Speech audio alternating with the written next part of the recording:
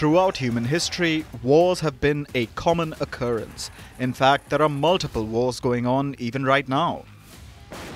And in every war, militaries modernize. This has been seen across centuries of fighting. What started with sticks and stones has led to the era of drones and missiles. In the 21st century, warfare is being heavily conducted using drones. Russia and Ukraine repeatedly use drones to deal blows to each other. But when drones can't get the job done, there's always missiles. And this is where Russia has the edge, because Russian President Vladimir Putin has the ultimate arsenal of weapons. Missiles that are so fast that they can't be intercepted.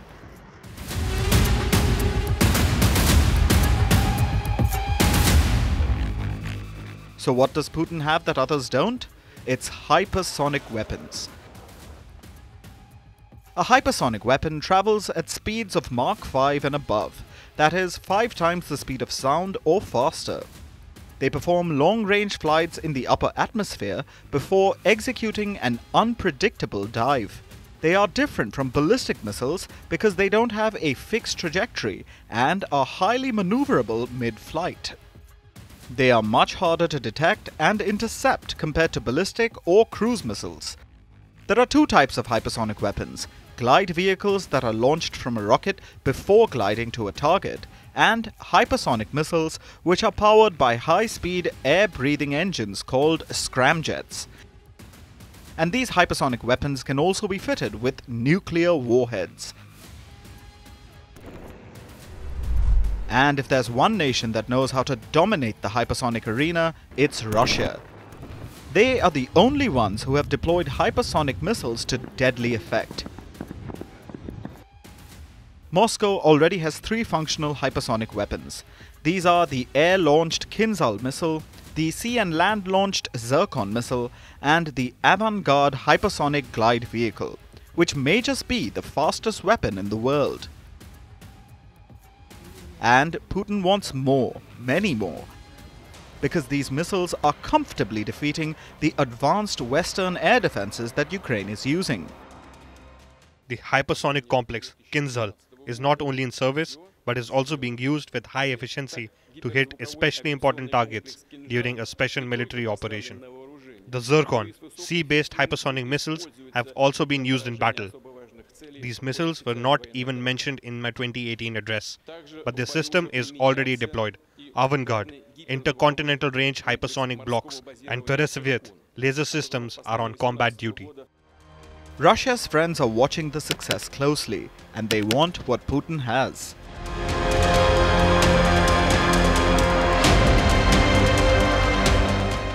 What's common between Russia, China, North Korea, and Iran? Apart from the fact that they are the closest of allies, it's their love for missiles. All 4 nations have poured in a lot of effort to develop these weapons. It has become one of their biggest ways of muscle flexing. And now all of them have some form of hypersonic weapon. China has the DF-ZF hypersonic glide vehicle that is mounted on the DF-17 solid-fueled ballistic missile. Then there's Iran, which unveiled the Fattah cruise missile last year. And the most recent addition is North Korea, when Kim Jong himself oversaw the test launch of a hypersonic missile. Moscow, Beijing, Tehran and Pyongyang routinely work with each other to develop weapon technologies. North Korea's goal would be developing hypersonic missiles at the level of Russia and China, so that North Korea can have a higher possibility of breaking through the US and South Korea's missile defense systems more effectively. So it makes sense that they all have hypersonic missiles, with Putin leading the way. Though it could all be a coincidence, but who's buying that argument? The US is calling it old wine in a new bottle. Washington calls Vladimir Putin, Xi Jinping, Kim Jong and Ayatollah Ali Khamenei the axis of evil 2.0. And now there are reports that others too are getting hypersonic missile technology. Iran has reportedly given this advanced weapon to the Yemen-based Houthis. The Houthis say that they test-fired a weapon which reached speeds of up to Mach 8. But the US is not worried. I think you're referring to reports out there that they have used a hypersonic, and I can tell you that that is inaccurate. We have no indication that they even have that capability. We continue to degrade the Houthis' capabilities, but we know that they still continue to get access and are provided weapons and capabilities and support by Iran.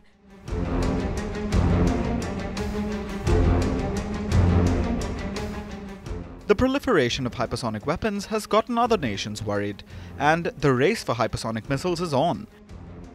In an unusual phenomenon, the US is not leading the weapon technology charts and has taken a while to catch up to the competition. So this hypersonic weapon gives us the capability to get deep inland in some of the things that we need to do.